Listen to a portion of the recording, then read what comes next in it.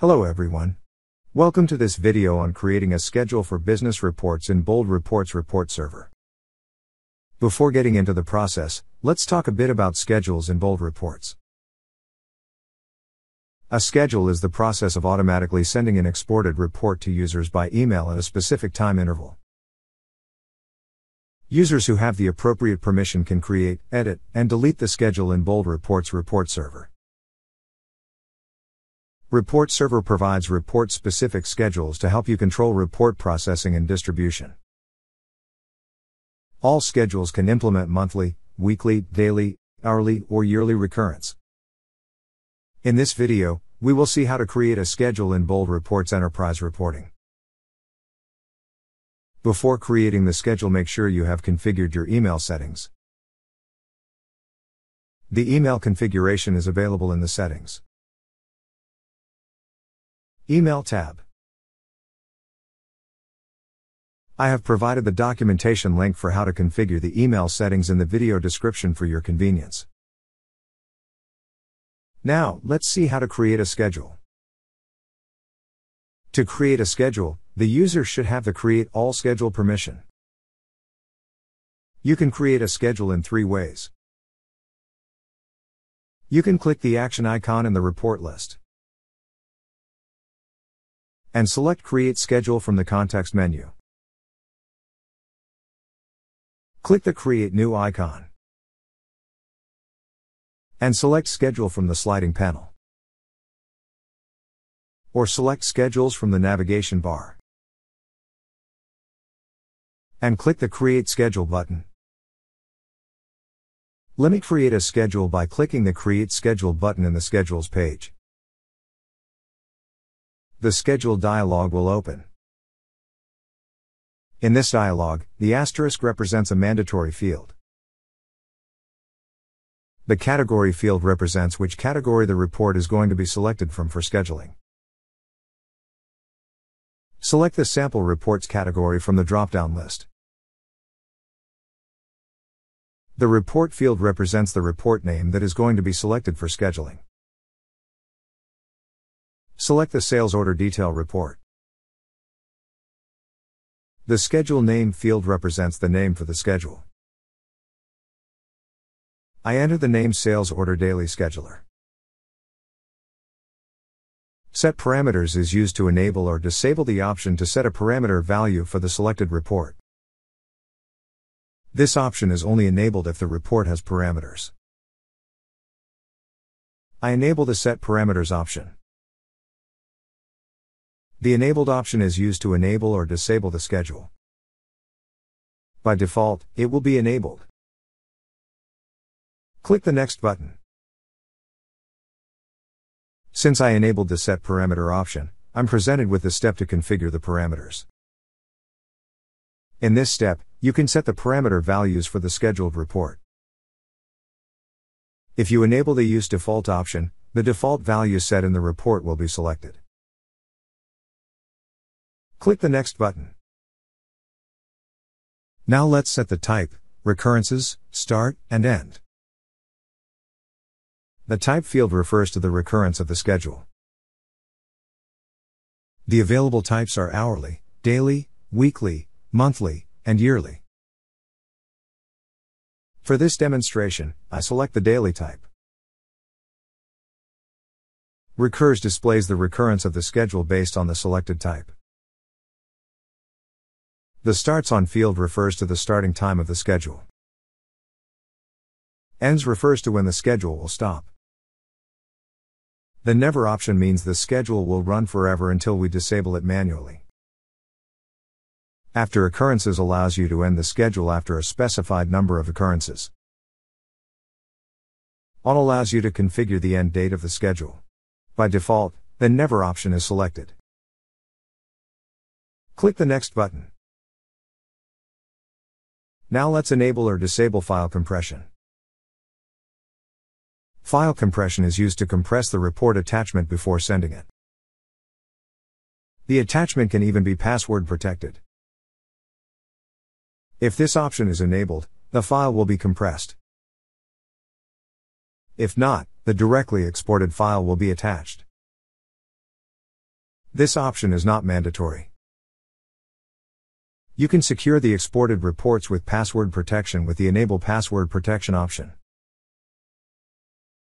By default, the default password option is selected so that your password will be the first 4 and last 4 letters of your email ID.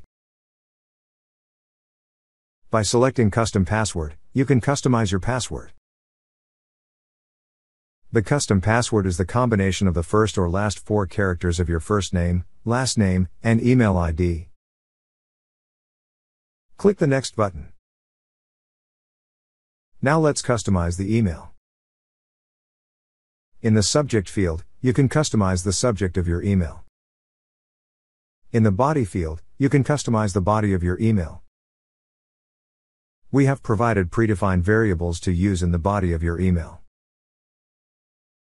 They can be inserted from the Select Variables drop-down. The variables are full name, which represents the full name of the recipient. First name, which represents the first name of the recipient. Last name, which represents the last name of the recipient. Schedule name, which represents the name of the schedule. Report name, which represents the scheduled report name. Report link, which represents the link to the scheduled report. Export format, which represents the exported file's format. Organization name, which represents the organization name configured in the settings page. And category name, which represents the name of the category. A note will be displayed at the bottom of the body field for adding a hint for the decryption password.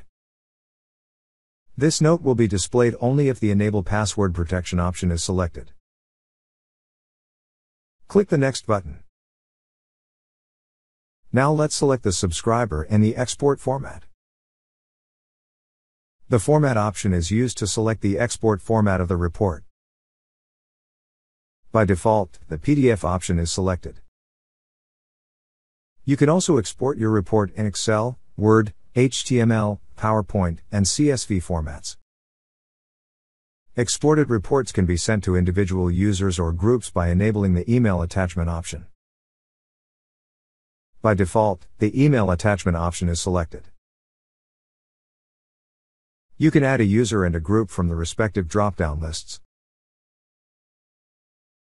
You can also add an external recipient by entering the value in the external recipient text box.